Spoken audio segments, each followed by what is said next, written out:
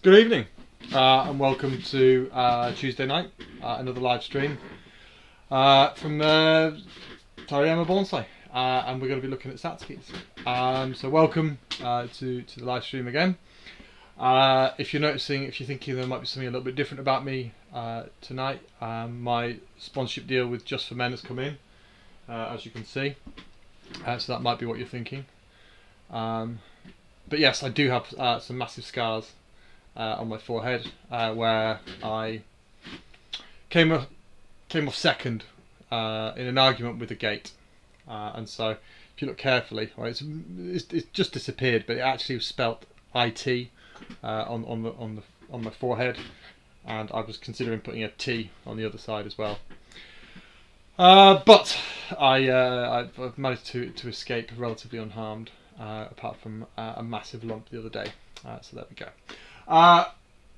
Right, so last time we looked at some defoliation or lack of defoliation on beeches and things like that, but before that we looked at Satsuki azaleas, and obviously today we're going to be doing that again today.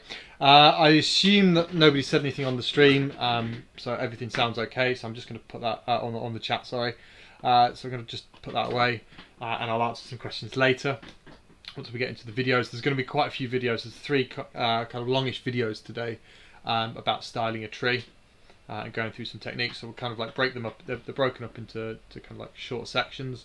So we'll watch those, and people can ask questions whilst those videos are going, and I'll try and answer them. And then there'll be some sort of discussion in between. You kind of know the drill. So last time it was just me, just full on with the azaleas. It was just a full on sort of stream of consciousness discussion.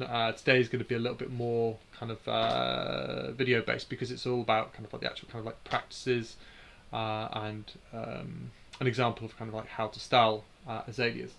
And people have great difficulty with styling azaleas because for various different reasons, but I think one of the first reasons and the most important reason is that they try and style trees that aren't vigorous enough to do so. In the introduction to Satsuki's, I hope I laboured the point that what's most important is the kind of like the health of the tree, and kind of like that horticultural aspect of the tree, of working with azaleas and making sure that they are strong, making sure they're healthy, they get enough food, water, and allowed to grow and kind of like regenerate. And so kind of trying to work on trees that don't have that vigour is very, very difficult. And so we have two sort of trees behind me. This is the Yata no Kagami, which was on the stream a week ago and was barely in flower. Now it's pretty much fully opened. There's still a few buds left.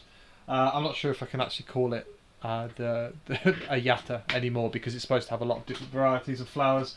You can see there's only one up in the top here. Oh, there's another one in there of the white flowers that are now gone, and so it's evolving into a different variety. So that needs to be that's going to be have the flowers taken off of that quite soon, because it will get too tired. Now that tree is it's not really vigorous enough to be styled or have anything done to it too much at the moment, and so that needs to build up some vigour. The reason why it's lost vigour is down to me. I put it into a pot which is too small. It needed to be repotted again this year, and it didn't. And one of the things with my previous last few years of having to travel around a lot meant that azaleas suffered quite badly in the summer and things like that with watering mishaps. But again, that's my fault rather than anybody else's. So that's the kind of tree that we would look at trying to rebuild some vigour into it before we look at doing any sort of styling with it. There will be a stream on kind of like how to try and recover some azaleas, because I know a lot of you out there have trees that have gone downhill and suffered. Got a couple here as well, and we'll look at some techniques and things that we could do to try and kind of like recover them. There's a couple perhaps that maybe are too far gone, as I said in the introduction, one of the things with azaleas is that the kind of like the integrity or the strength of the live vein, once that's sort of disappeared, or the live veins, that all sort of dries out and desiccates, then it's very difficult to get them back. So we'll have a look at that in a separate stream. But what we're going to look at to do today is a real kind of like styling of a real healthy example of a tree. So this one here is something that came in this year. This is just a big bush, and this is the type of thing that we could go in and style, cut a lot of the foliage. I could take this back to nothing. Again, that's going to be another example in a different stream of going that kind of aggressive.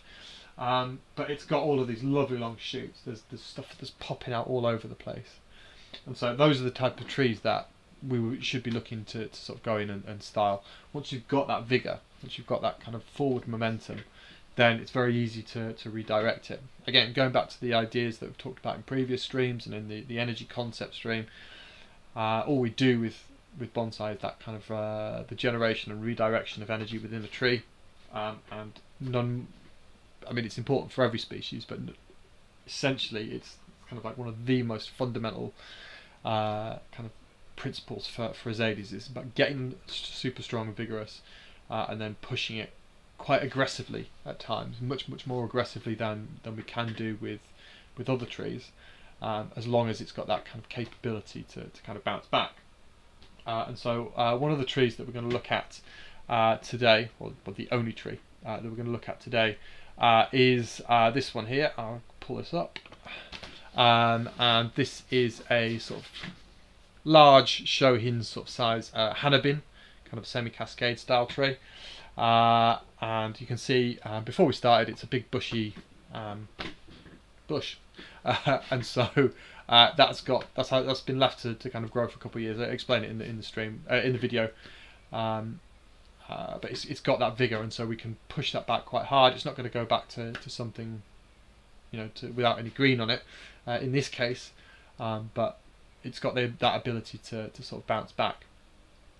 So that's one of the kind of like the fundamental concepts that we need to kind of have in our brain when we're thinking about styling azaleas. And then the other one is the types of sort of the stylistical approach. So what do we make it look like? Now this again is somewhere like an area that a lot of people could perhaps have some great difficulty with, because a lot of people want to approach bonsai from a very artistic perspective, and we talk about the Western way, Western styles of bonsai and this and that and but azaleas, as I said in the introduction stream, they don't look like this. This idea that we sort of style them as though they would grow in the wild, as I like to do with, say, with maples, with beech, with pines, and things like that. That's an aesthetic idea that I hold on sort of strongly to with other species. But doing that with an azalea, you can't, because their natural growth habit is like this. That's just what they do. They just grow all over the place. There's no they don't grow like trees. They don't grow like any of the images that we might think of, and so they're entirely artificial.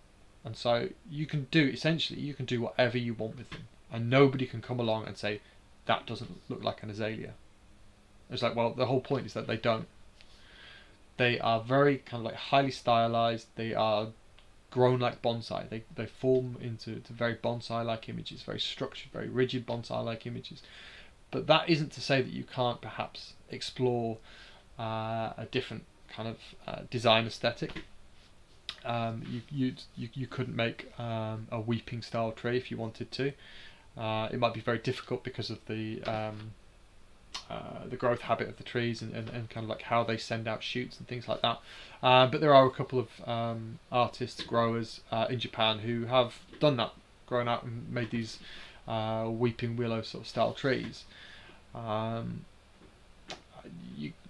Essentially you can do kind of like whatever you want with them. And so there is a certain amount of rigidity in terms of making them look in very kind of like bonsai-like stereotypical images, but equally there is a certain amount of freedom if you wish to have it. A lot of people do like that powerful, very sort of bonsai-like image, and that's one of the attractions, particularly in Japan, for the azaleas. So, you know, whatever you want, azaleas will bend them to kind of like fulfill your desires, so to speak. And so it's a kind of like a difficult one to say this is right or this is wrong with sort of styling a tree.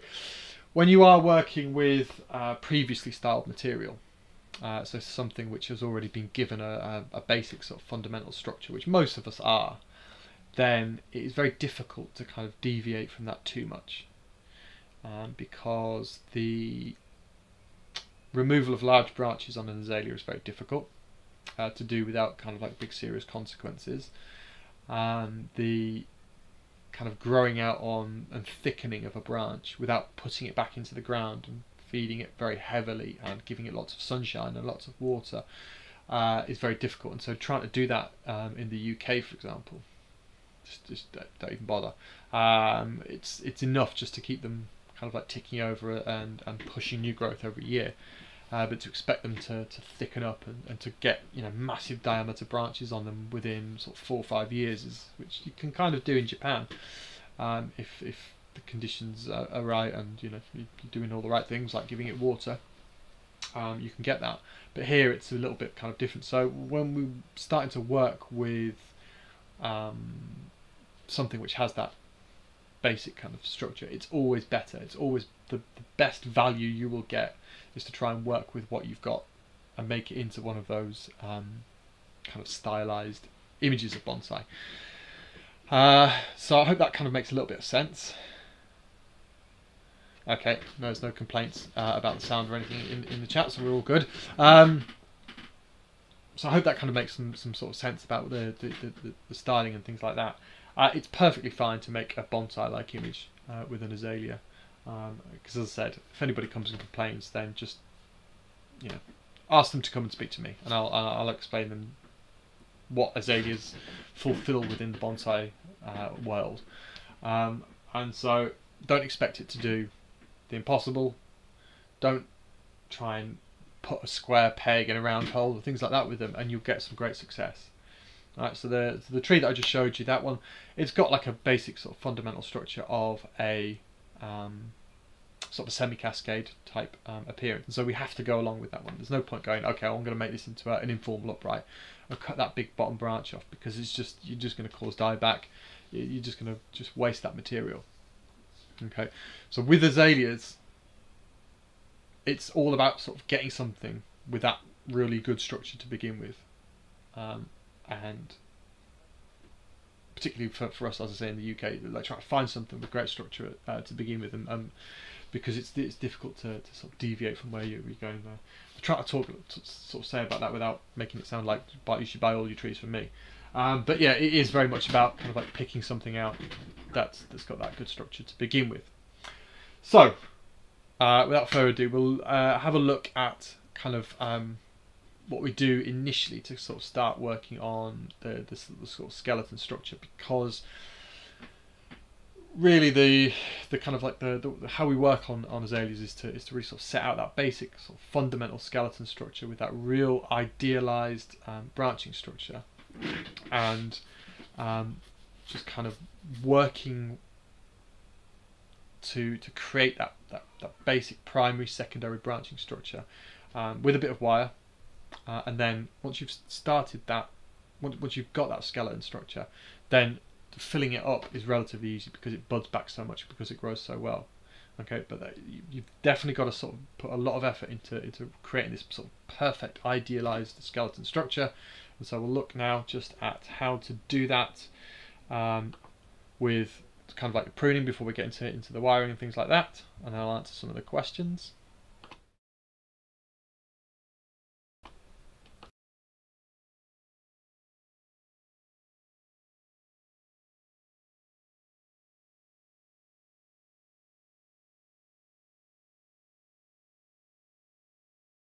Something's gone wrong.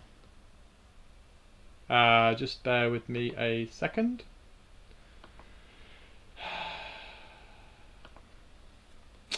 Sorry, it's trying to find something that isn't there.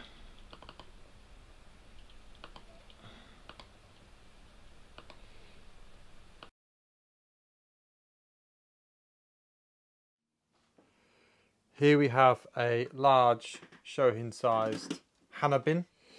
The hanabin flower is a very beautiful one. You can see here, it's this sort of pink explosive firework like flower. It's quite a large flower with large leaves, and so it's very, very unusual to see, and they're often sort of styled as very tall upright trees to kind of maximise the sort of the flowering capability or the flower size. So it's very unusual to find one in this sort of semi-cascade sort of Shohin size. You can see sort of real powerful Nabari. Does need a little bit of extra work doing to it in order to maybe to weaken this root a little bit. But it's good impressive Nabari, kind of all the way around. But for this variety, it's a really superb kind of example of a compact little Shohin-ish sort of size tree. So it's basically just been sat around for a couple of years, just sort of growing out, building up some strength and vigour to some of these shoots. And now it's in desperate need of a proper restyle, and we're also going to do a light repot to it. So what we're going to do first is just identify the main branches and look to see to sort of define those main lines. Now, if you're looking close here, because you've got two lines, two very sort of strong, powerful lines, branches, one at the back and one at the front. Then we've got this little one that's sort of coming up off the top there. Now, really, if we want to work with both of those two lines, we'll get rid of this. Okay. However, we just want to look at the thickness of those branches and just see whether or not we might want to get rid of one of them. So, looking at the back, there's no real sort of back branches to speak of. There was one that was previously removed here. This is that big, thick, heavy, strong line that we were talking about. I think what we'll definitely look at doing is working with this section of the branch and taking it out of the back rather than taking it along the same line as the main sort of primary branch. So this one we're going to come into there and cut back there. We don't want too much confusion in that primary branch structure on the inside there.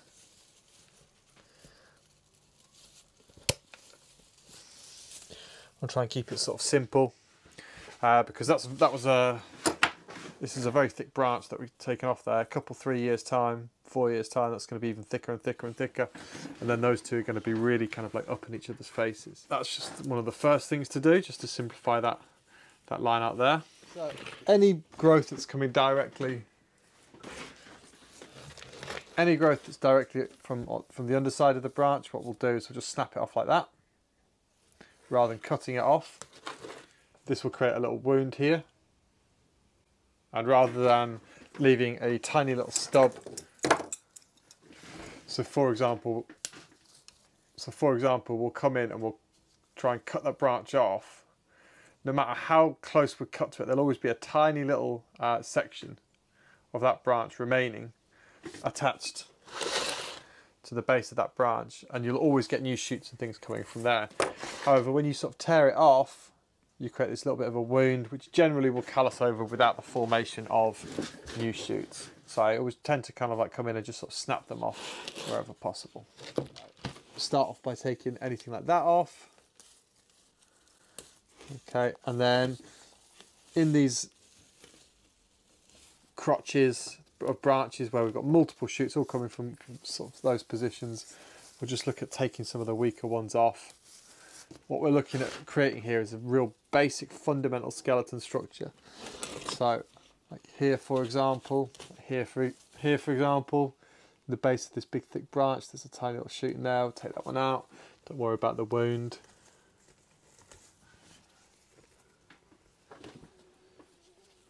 Okay, take a couple of these little ones off. This is going to bud back profusely.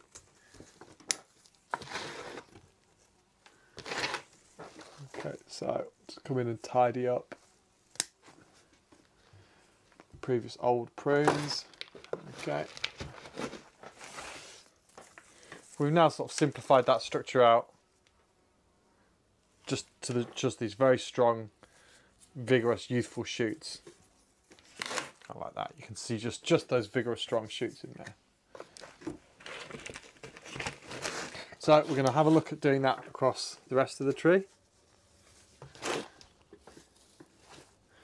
Removing the flowers as we go. So what we'll tend to be what we'll look at removing is anything that goes directly upwards like that. Starts to go vertically. We'll come in and take that out.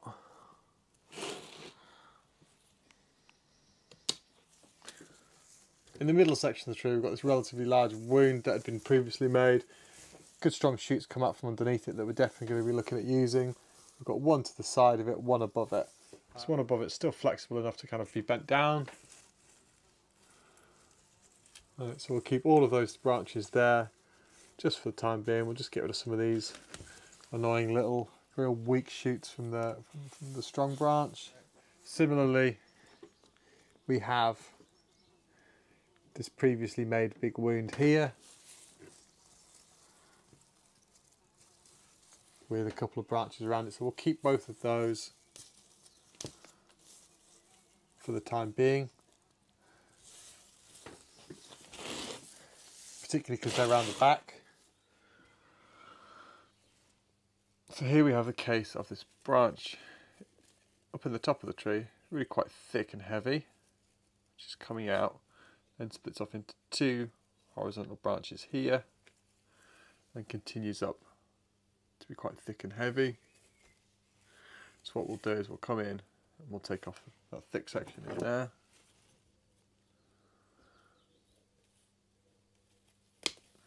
Okay, we'll leave that slightly thinner branch just above it for the time being. Okay, so we want all of those branches just to come out horizontally. This situation here is slightly different, where it sort of comes out, splits off into two there, and then into threes, because it's not growing vertically upwards. And also we could just wire and tweak that branch round so that those two are then horizontal. So we could just wire that branch, pull it down and tweak it around, just twist it ever so slightly so that those two are then horizontal. Here this comes up really quite vertically. It's quite a thick and heavy branch. It could be difficult to wire and style that one and move it down, because a short, thick, heavy branch on an azalea is very difficult to bend. So what we'll do is we'll come in and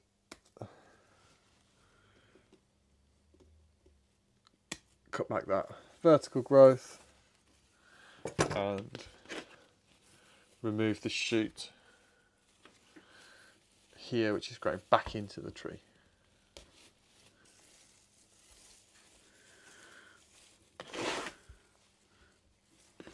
Multiple shoots all growing from the same place here. We'll remove that obviously vertical one, thicker, heavier vertical one, and look to work with this youthful juvenile shoot here. The other thing I can do to make things look a little bit clearer and easier to see and wire is just remove some of these lower growing large leaves. Hannabin can be quite a large leaf variety when it's healthy and growing vigorously, and so it's just going to kind of get in the way. A lot of these shoots are all going to get sort of pruned back, so we're only really kind of like worried about that inner section and up in here, just to enable us to apply some wire easily and see what's going on. So this type of growth habit is very common, you see with azaleas. It was pruned back at some point here, and 1, 2, 3, 4 shoots all come from very, very close to each other, if not the same place. And so what we'd always be looking to do is to cut back to just 2 coming from the same spot. Now, which two you choose, you want to choose the two which are of very similar strength and vigour.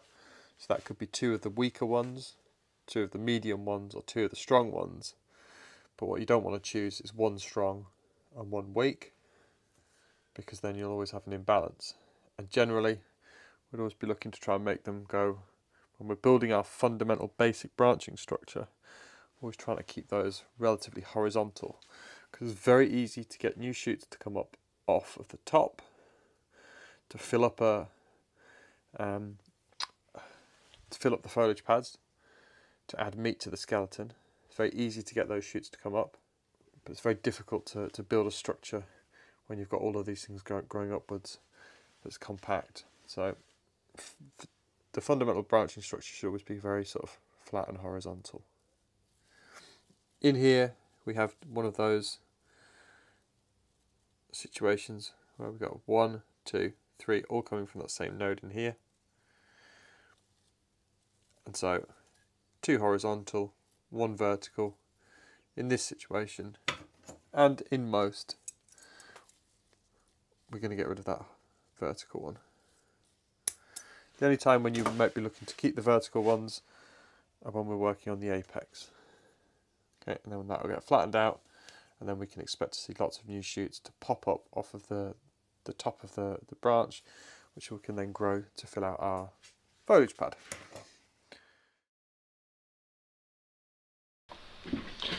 Okay, so apologies for the technical glitch at the start. My fault. So yes, that's the kind of the going through and doing the pruning work, that kind of like initial pruning work, the branch selection work, in order to sort of create that idealized branching structure. Now, it doesn't matter which species you're working with, junipers, pines, maples, or things like that. Before you get onto wiring, before you get into that sort of styling idea, you've got to go through, and the most important job is that pruning to define that sort of beautiful structure, that idealized structure. And so what you would find at a lot of Japanese nurseries, for example, that have apprentices, the master would sit and work on a tree. He would go and he would do the pruning, and then he would pass the trees on to the apprentices to wire. Ryan Neal's spoken about it at Kimura's nursery. It was quite a lot the same for me where I apprenticed with Mr. Kobayashi, and I know it's the same for other people when the apprentices are sort of lower down the pecking order.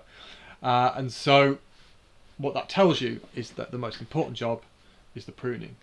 You prune to get that beautiful idealized branching structure, and that's going to set you off in the right direction. And so dug out the video that we had from one of the previous streams about that idealized branching structure, just to kind of recap over about that. So I'll just play that on now.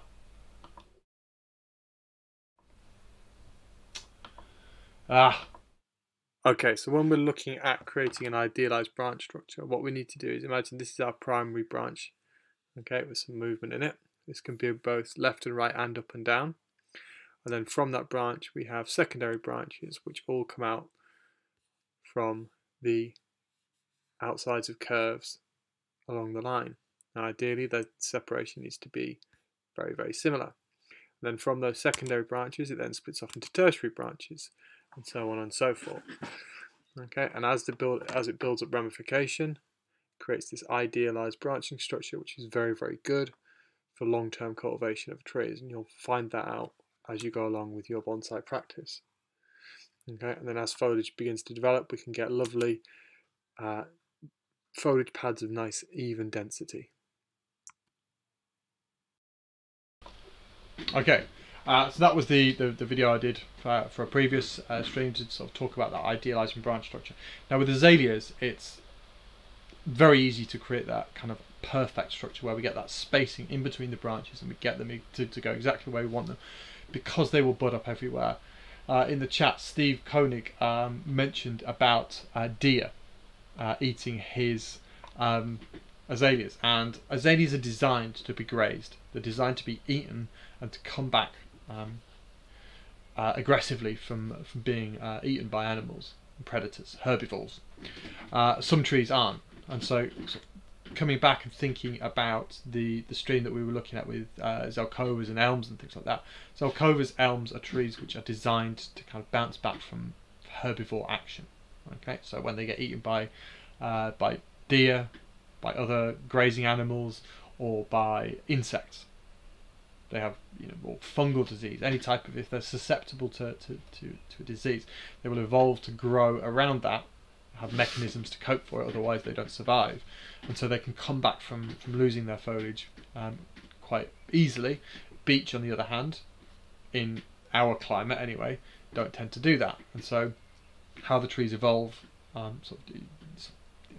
is an important part of kind of like how we can sort of deal with them in bonsai. And azaleas basically have evolved to kind of just keep sending out new shoots all the time, all these new sort of vigorous sucker shoots. And if they are vigorous, if they're in a good environment, they'll keep sort of sending them out. And you can go along and cut an azalea branch back to nothing, to just a stem growing off of the trunk, and it will bud up. It will send out new shoots as long as it's vigorous, as long as the root system is healthy, as long as all the live veins up to that branch are healthy, as long as you're not doing it right in the middle of winter. But even then, it'll probably still bud up in the spring, because we used to do all of our kind of the field grown stuff. They would get dug. In Japan, they would be dug up towards the end of the year. We would have them all in sort of December as kind of like field grown stock.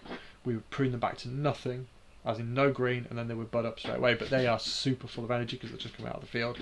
Alright, but generally, any sort of time in the growing season, you cut it back to nothing like this, and it will bud up as long as it's strong and vigorous. And this branch here is young and flexible. It will bud up many sort of different places along there. Okay, and so that's its response to being eaten by deer. Okay,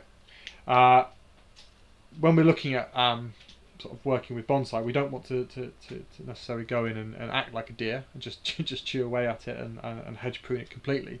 But understanding its kind of like response to being pruned is an important thing. And so there's basically sort of two types of pruning methods that we kind of employ when sort of styling azaleas. There's the one where we cut back to nothing. Okay, and when that happens, there will be new shoots come somewhere along here. We don't know exactly where. It might be from the tip, but it's less likely. But we're also likely to get new buds sort of popping around on the stem. Okay, so it's a bit of a less sort of predictable method of pruning. When we take a shoot like this, and as you'll sort of see, a lot of in the next section, everything gets kind of like pruned like this, and we prune back to where there's a leaf, like such. Then absolutely the first place that new growth will come is from the tip, because there's leaves at the end. Okay, and so you will absolutely get new shoots to grow from those tips. Okay, adventitious buds will also form, but 100% you will get them coming from the tips. Actual results may vary. This is not a legally binding contract.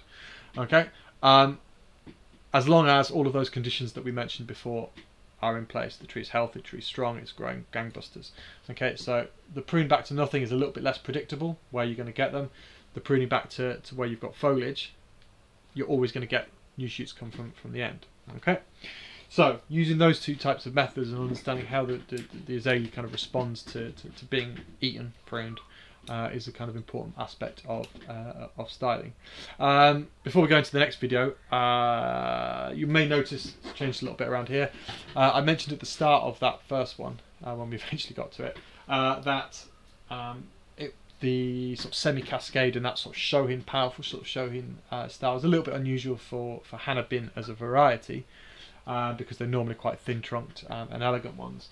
This is another hanabin. This is a very good example of one, and this is the type of kind of tree that you would normally see. So slightly larger. You can see the big voluminous sort of foliage pads and the slightly larger leaves.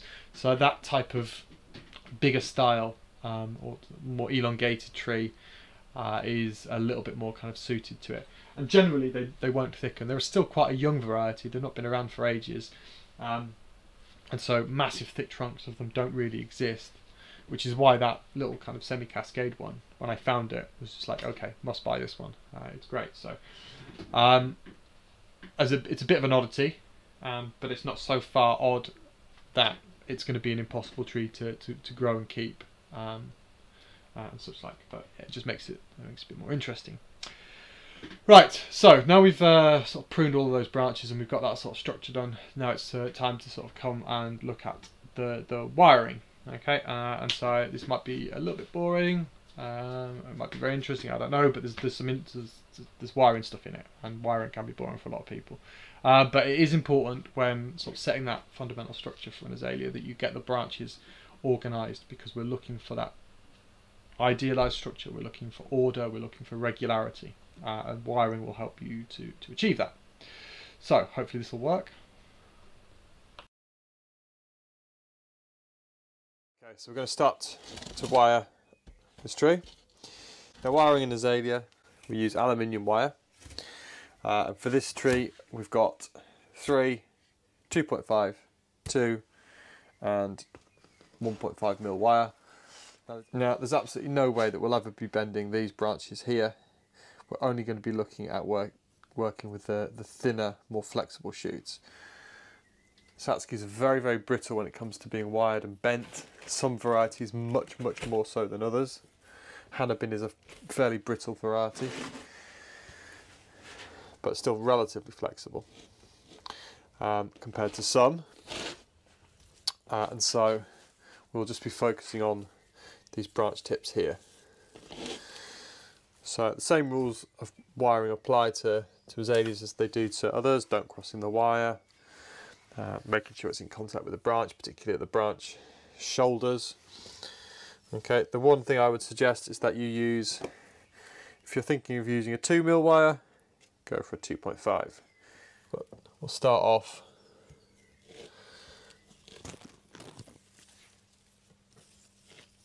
at the big junction here. And we will wire around.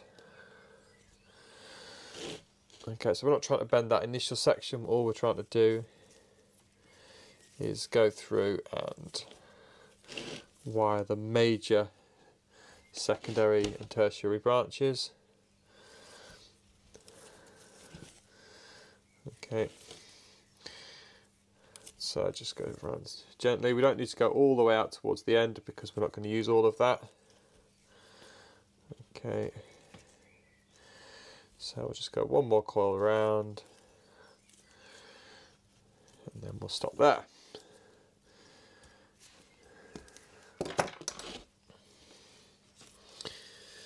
So soft hands, being delicate, not moving the branch around too much as we're applying the wire.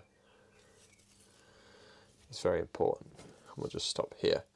So we're basically sort of stopping where we're getting in towards the new leaves.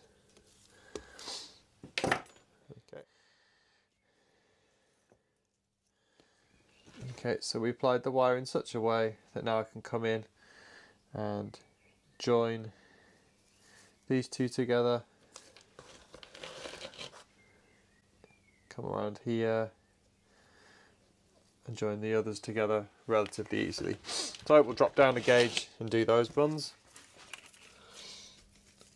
So as with most species,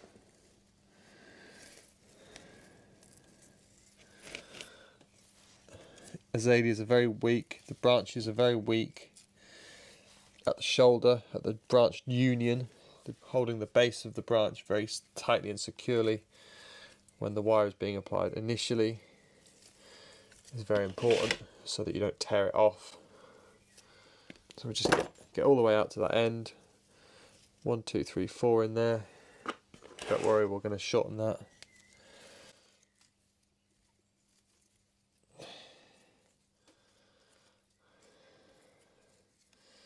Okay, so we're now getting in towards to where the leaves are. We don't need to go much further.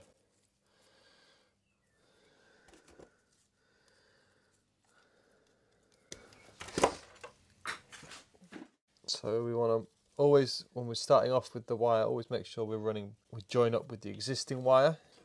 We're running alongside it, not crossing over. Make sure that first cord is lovely and tight because that's where all the strength comes from. Okay, let's try not to trap these leaves because we're going to cut back to them. So let's just make sure that's lovely and tight there. So this wire that's being applied to the branch is now almost as thick as the shoot itself. So in a situation like this we have to be doubly, triply careful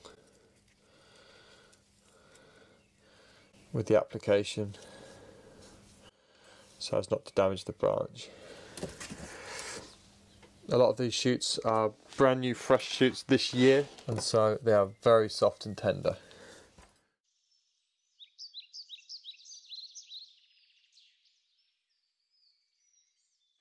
As previously mentioned, watch what my hands are doing and see how I try to be as delicate and non-invasive as possible, using extended fingers rather than going in with a fist and attacking from underneath and from above rather than going straight through.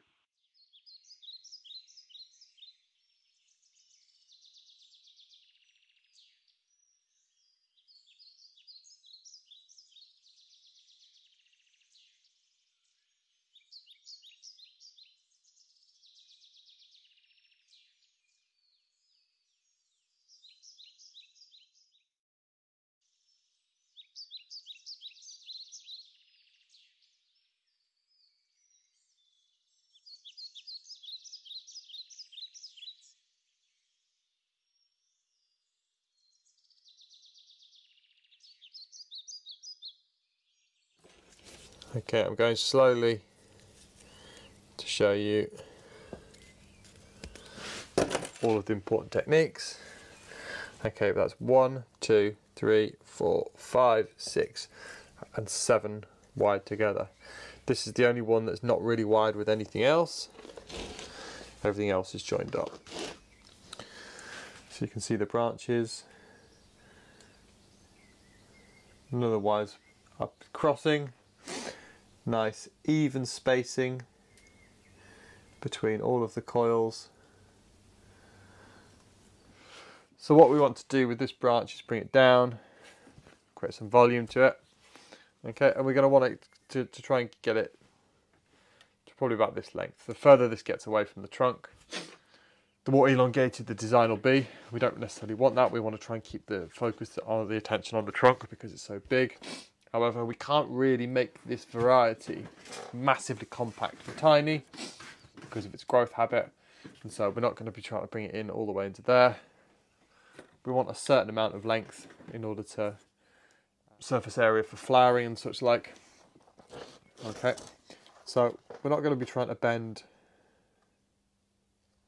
this section here, the thicker bit. It's never not going to happen. So we're only going to be able to bend the more flexible shoots. Now this is where the success or failure of your wiring will come into show, because it'll snap. Okay, so when we come to bend, what we do is just massage the branch around.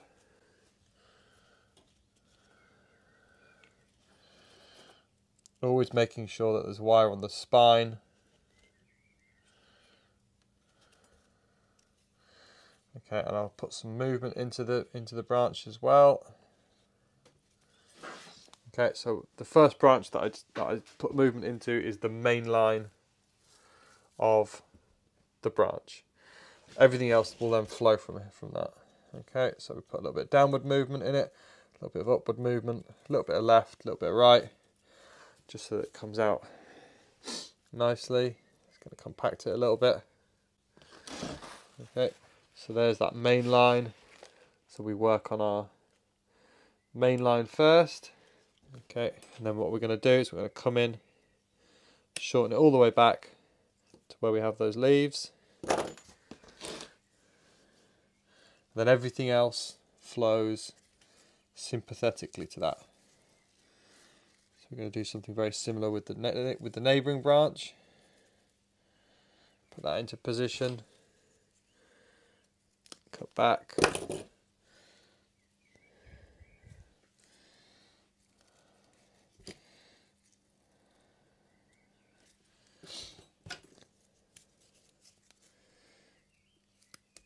Do this, cut back, thin this end section out.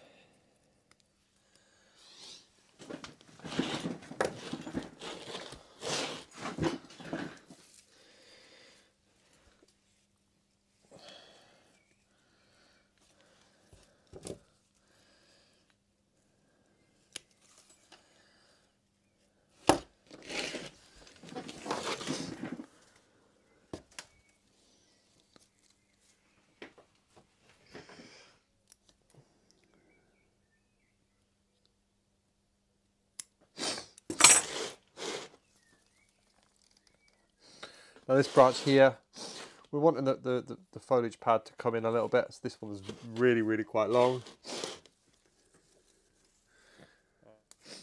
So we're actually going to come in and cut that one back further than we've actually wired in there.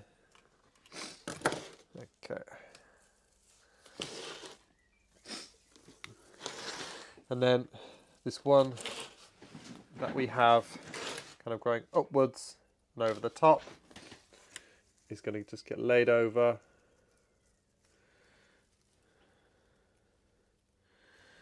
Okay, downward shoot comes off. We're going to cut those back anyway. Just gets laid over the top like that, and then prune back to where we have some foliage.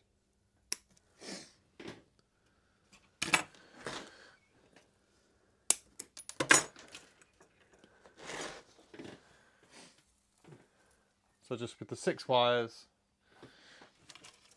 and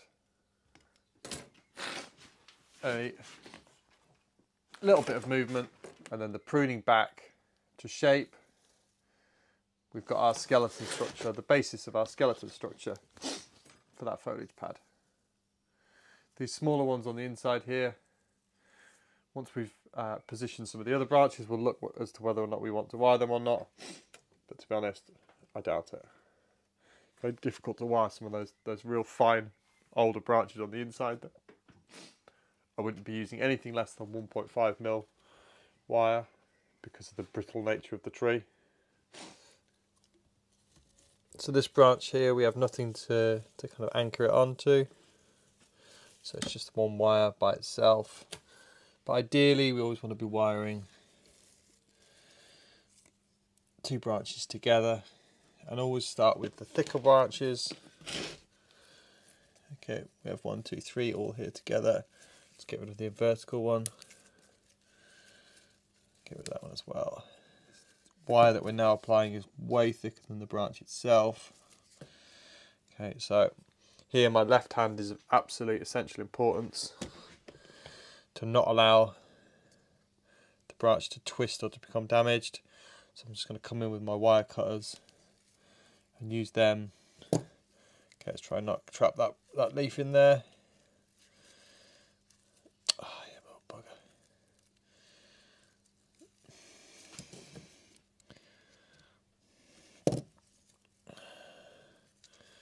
Okay, try and not trap that leaf. So I'm going to use my wire cutters just to help twist around, and my left hand here is holding that very tightly so it's not going to twist or anything. I'm twisting this wire around very loosely so that it's not really tightly in contact with the branch itself. Now I can run another wire over the top there, round and onto that one. Okay, so we drop down to 2mm. Now this is kind of on the verge of it being too thick a wire for this for these branches. Okay, but if you correctly apply the thicker wire by not allowing it to damage the branches, see that left hand that's holding in there is absolutely key to stop the wire from twisting around and damaging the base of the branch. Okay, so I'm not letting go of that at all until both of my wires are nice and tightly secure on there. And then I can come across and see, as I'm moving this wire, this one wants to move. So I've really got to make sure that that doesn't happen.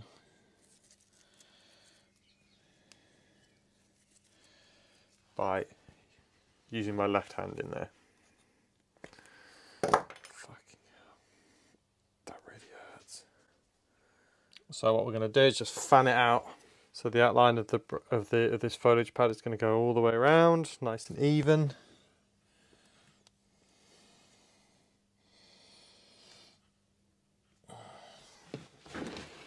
And then come in and cut back to shape. Ideally cutting to where we have some leaves. So cut just above where we have leaves. if we can. If not, it won't really matter too much because we're just going to get an explosion of growth. And then the one that's ever so slightly above, this is going to the one that gives us the volume to the foliage pad. Take some of those bigger leaves off. That one's clearly going to be too long there. Okay, because we're looking for that stepped or that sort of rounded foliage pad image. Okay, so that one could just sort of sit over there.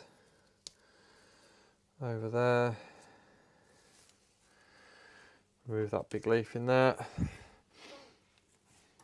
The only thing to do is just to trim that one shoot back a little bit there. Just by cutting that back, it's going to stimulate new growth to come. And then we're good to go with that branch.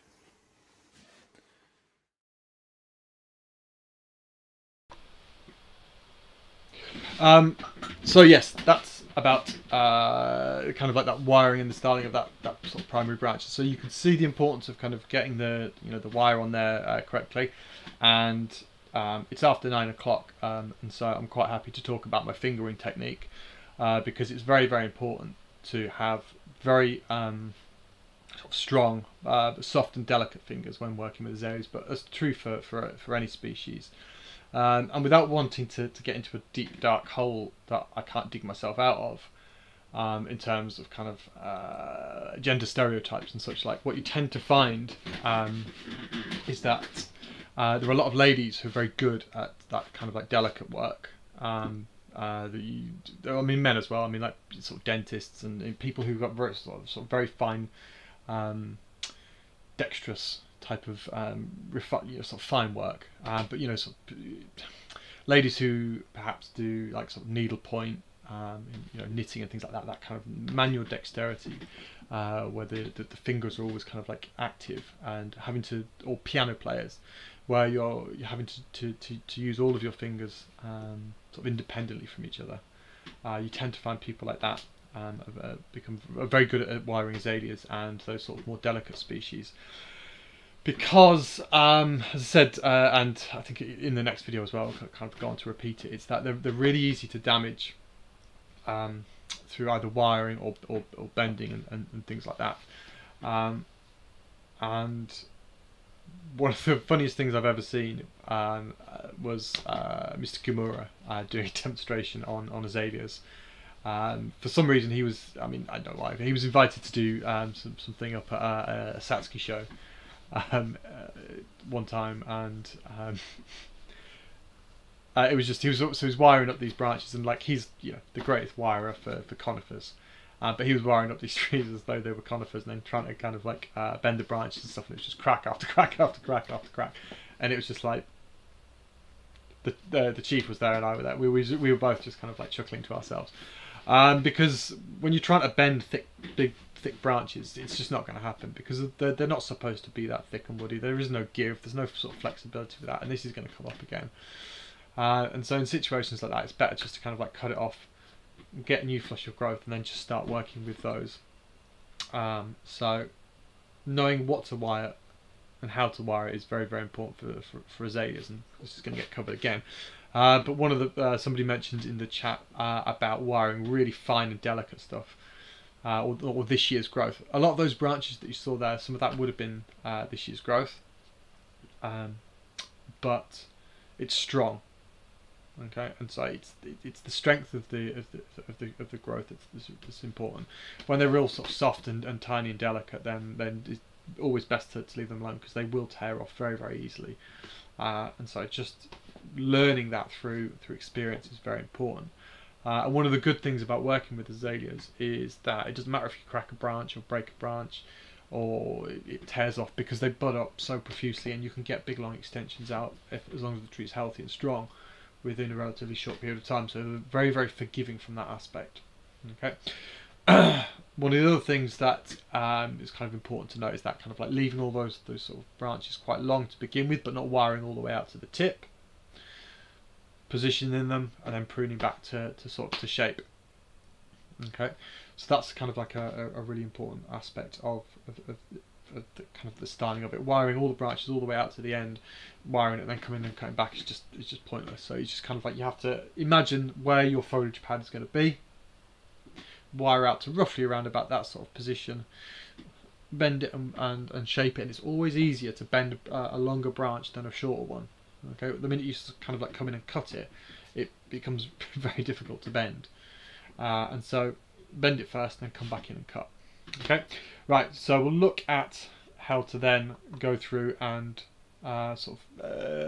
finish off the sort of the wiring and styling, and there is a lot more kind of sort of close-ups of some of the wiring and sort of really sort of focusing on that the fingering technique in there, and so it might be, like I say, it might be, I mean, I don't know whether you like it or not, but it's here, so you can just watch it.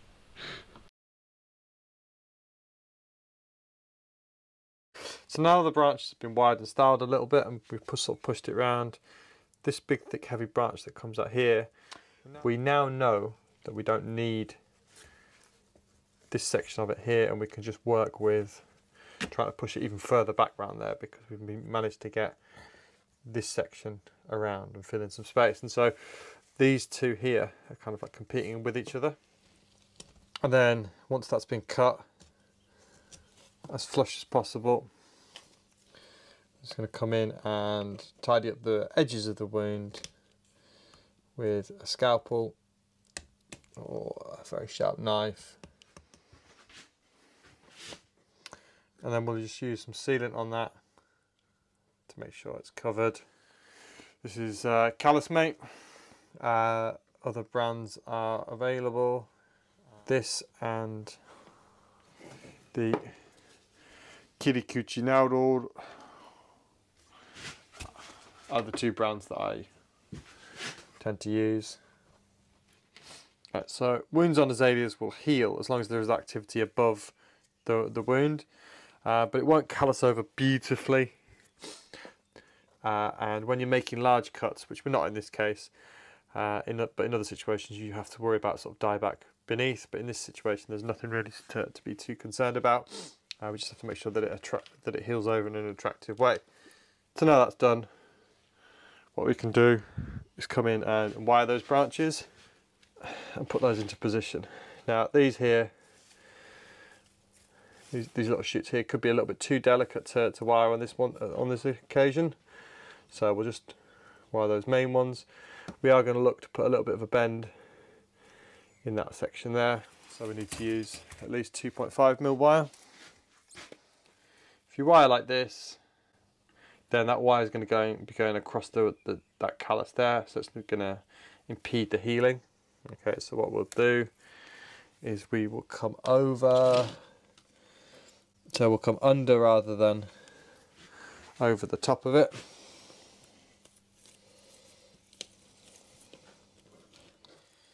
We have to avoid that branch. This is where it gets really delicate, because these branches will tear off very, very easily.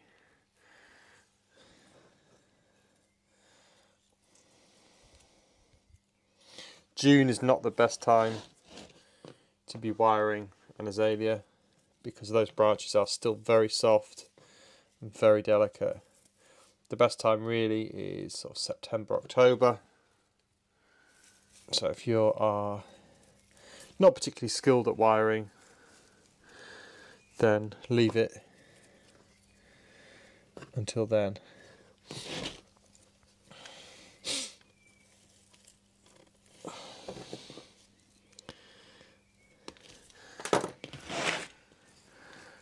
Okay, but we've got one cord of wire around there. We can just tweak that around and down a little, and then we can wire those two shoots with our 2mm. So we'll just go and wire the other branches, applying the same principles and same ideas. For the most part, it's going to be a lot of 2mm wire, nothing too heavy, because we can't bend those big, thick, heavy branches. So when we're looking at positioning the branches, what we're looking at doing is flattening them out, making them all into a lovely sort of fan shape, where the lot of the branches are sort of similar length and similar separation between them. Okay, so we have, try and get similar separation between all the branches. Everything's lovely and even. And then when all of those new shoots come out, it's going to get filled up very, very quickly. Okay, as we start to move some of those branches around, it becomes apparent that we don't need some of the shoots coming off of the trunk. So we can remove those as and where necessary. So that first round of pruning and cleaning up is the really obvious unnecessary branches. Then as we work along, we'll perhaps remove another couple or three branches that are being, well, we have two doing the same job essentially. But ideally we don't want to go across the trunk when looking at bending a branch. So we have one sort of thick heavy one that's coming out of the back here. Okay, still a bit of flexibility there, so we can bend it. Just tweak it around a little bit further around the back.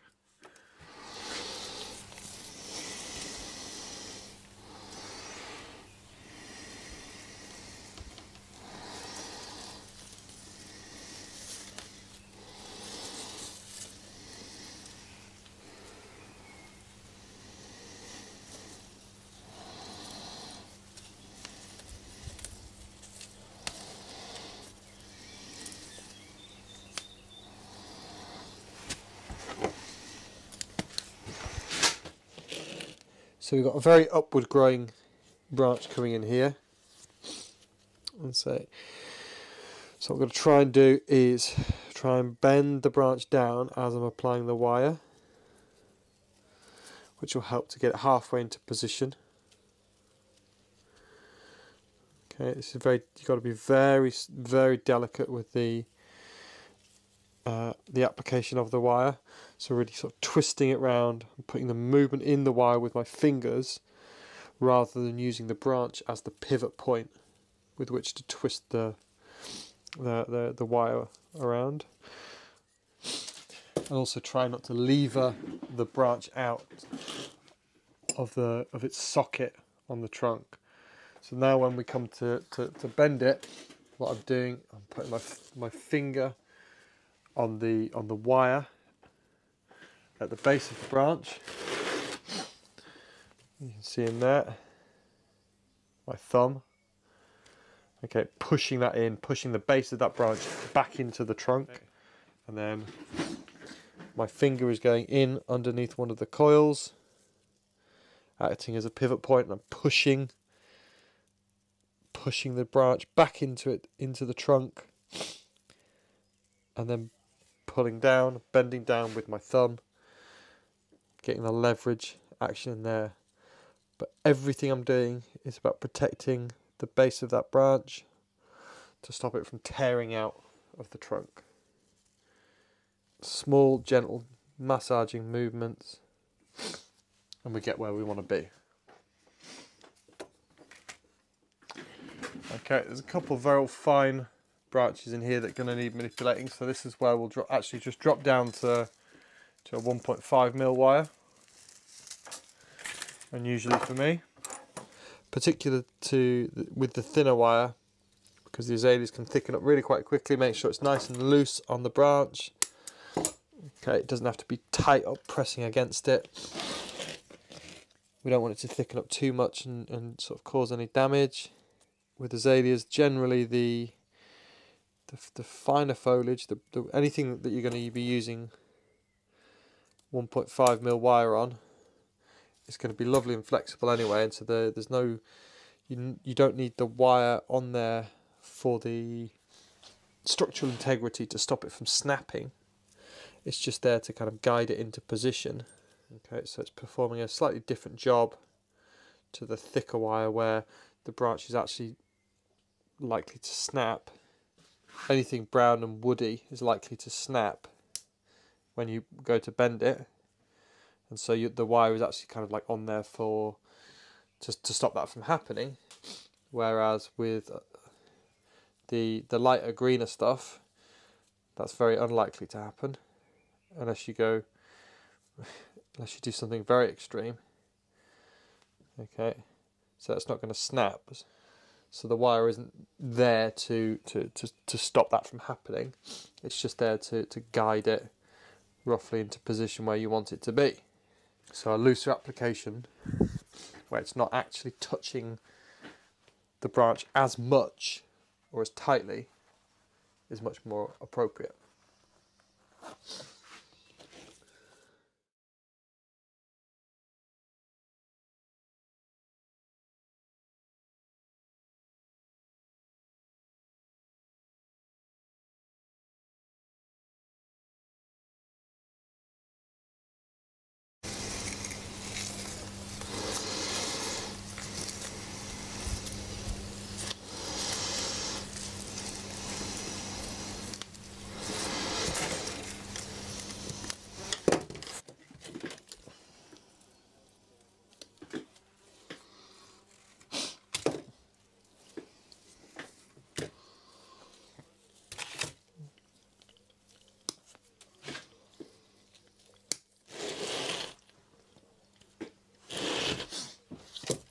This sheet that we have up in the top here is something that's going to need to be manipulated quite heavily.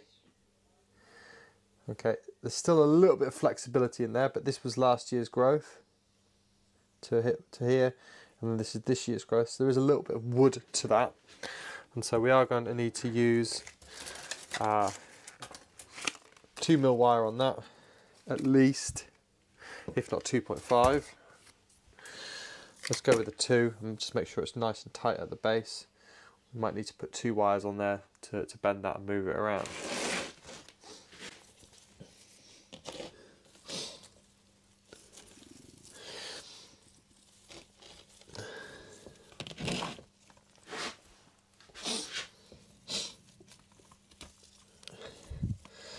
So I've got to make sure it's nice and secure at the base of the branch.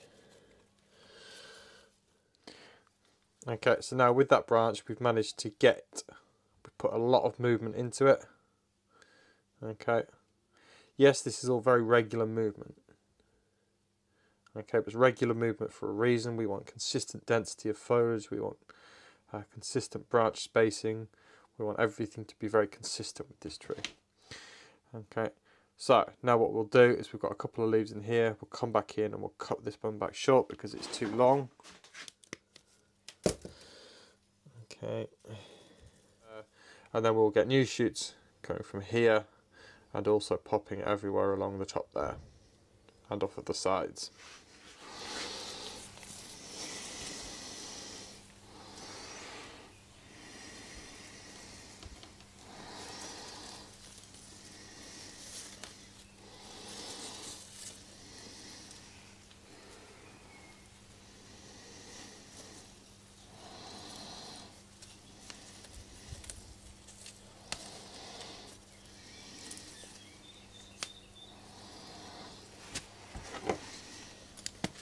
So now we have to look at wiring the apex and those branches in there. And essentially it's the same sort of thing, flattening them out, opening them out, but just doing it in much more of a sort of 360-degree way rather than sort of 180 degrees as we do with the branches. The branches up in the top are slightly thinner, and so we will be going in with a little bit more of the 1.5mm wire. And we just want to be extra careful not to snap any of them off because we have fewer branches to play with. Multiple shoots up in the top get split back to 2 or 3. When we're making the apex, we can live with 3 shoots coming from one node for a short period of time, but we can't live with 4. That will then get a little bit too dense. The grow and replace cycle on azaleas is very short, so we are cutting back branches on a very frequent basis, thinning branches out on a very frequent basis, and so they won't be there long enough to develop inverse taper or cause problems in the same way that it might do with other trees. So particularly in the apex, where we need to build up that density of foliage in order to create a big full image, we will quite often use 3 shoots coming from one spot as opposed to just the 2. The fundamental structure should always be based on 2 by 2, but when we're looking to build up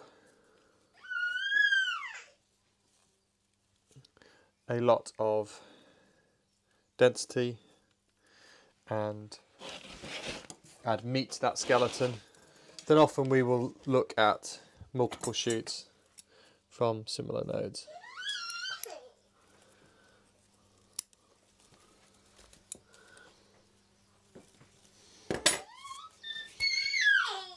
Mate, I'm just trying to make a video.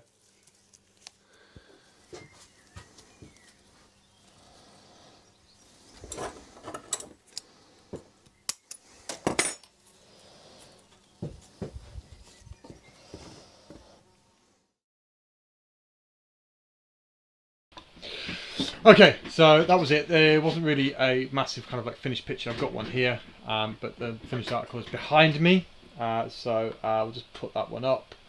Okay, so that's the finished tree as it is now, and so this is obviously just like like the initial styling, and we got to. I did mention at the start of the video about I was going to repot it, and that was the plan.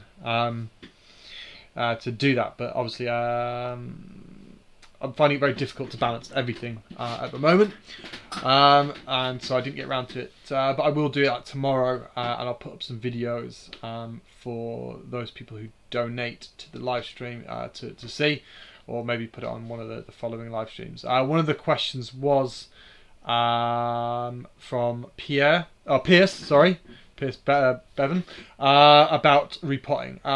You can do it after flowering, but what I would tend to do is only light repots, and so this is basically going to be the soil is pretty solid in there, as in it's got a good root ball.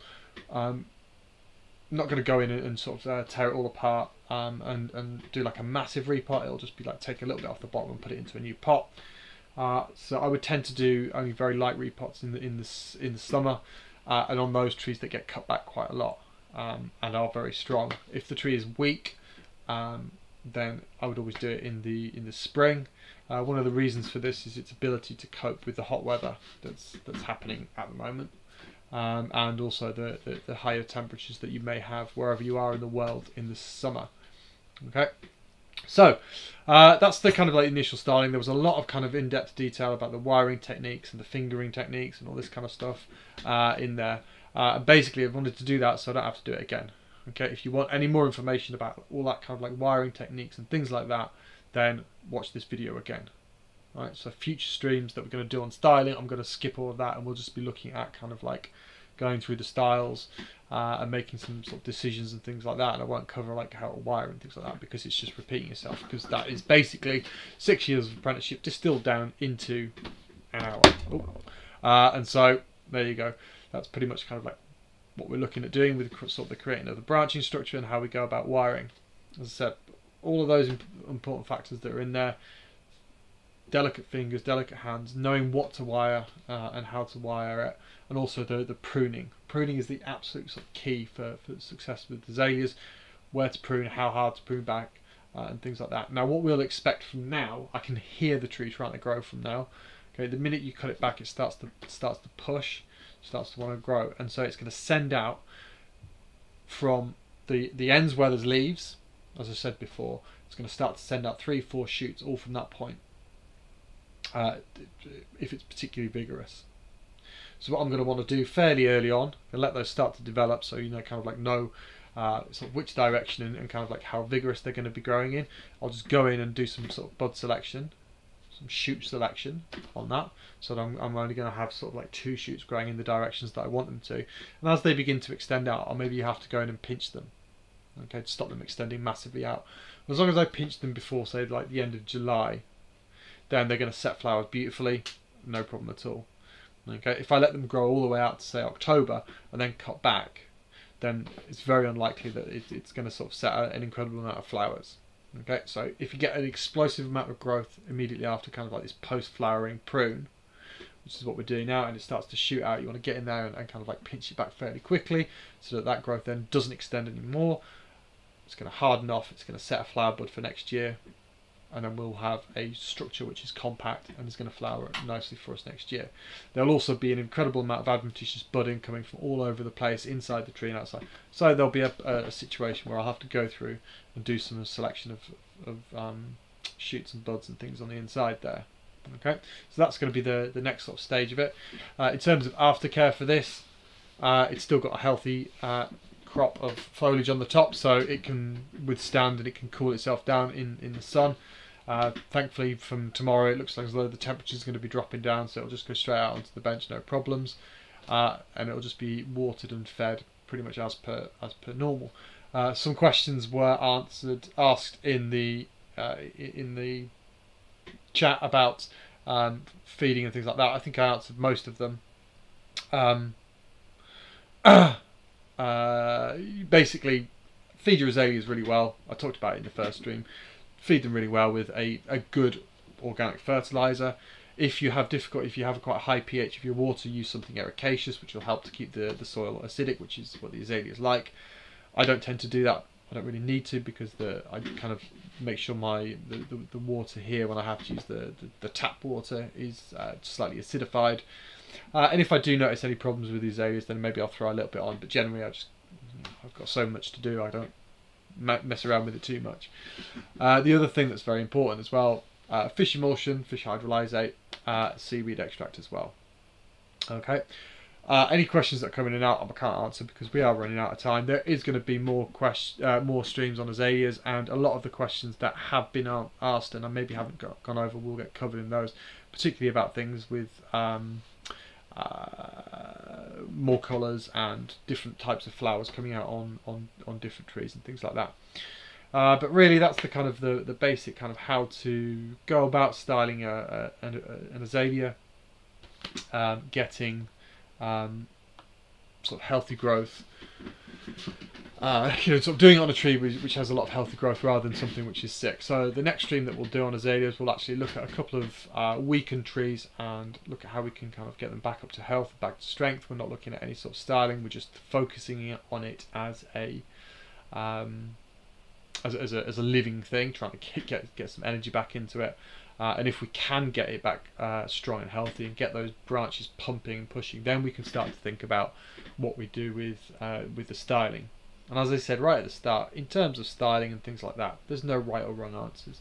One of the things that, and somebody mentioned this to me today actually, very astute of him, I've been very careful to not be too specific with talking about stylings and things like this, leaving it up to people's imaginations. And azaleas do lend themselves to that kind of, do whatever you kind of want with them to a certain extent. But as I said, like for example with this one, getting the best value for money from this tree, getting the best value out of it as a piece of material, was to go along the sort of styling that was already there, because it had this main branch in particular already set there. The structure of it was set. There was no point trying to do anything else with it. We will look at a couple of trees, however, where we're going to look at changing some things around. Okay, so as I said earlier, these are free streams. We put them out there for free on YouTube. If you have found it of great use, then please do consider donating to keep us interested in doing them. There are a lot of very generous people out there who are sending money along. It is still a very kind of like loose organic sort of thing at the moment. We're not behind a paywall, we're not kind of like going in for a subscription type of thing just at the moment, because with the future being uncertain, and it's quite difficult to find all the time and everything to do this, having become full-time daddy daycare at the moment. But we're trying to find a way to get everything done. So if you do find it useful, please donate. Those people who do donate get access to a Discord group, which is chat and things like that. If you have donated and you haven't got any information about it, please do not be offended. There's a couple of people who have slipped through gaps and things like that, and it's a very difficult process to get all the emails together and send out stuff. And so just doing that is like half an hour, and I've just so I will get around to sending things out. Please do contact me if you haven't got any information, stuff like that. Okay, so that's about it. I'm going to go inside for my dinner. The only thing to finish off with is to say thank you very much for listening, and cheers. And in recognition of our Belgian friends, tonight's stream has been brought to you in association with Duvel, the fine Belgian beer. There was a perfect head on this when I poured it about 10 minutes ago, so don't criticise me, any of you Belgians out there. Anyway, cheers, stay safe, enjoy the rain that's coming if we get any.